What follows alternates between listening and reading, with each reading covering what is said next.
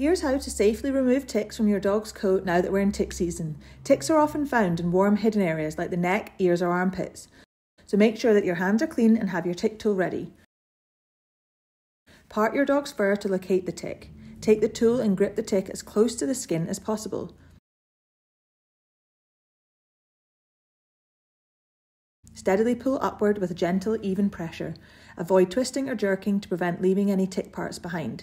After removing the tick, disinfect the bite site with an antiseptic wipe or powder.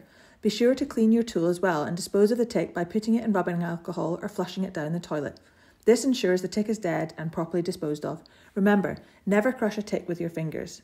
Keep an eye on your dog for any signs of infection or unusual behaviour. If you notice redness, swelling or prolonged discomfort, consult your vet. And that's it. By following these steps, you successfully and safely removed a tick from your dog. We also offer a removal service if you're worried about doing it yourself.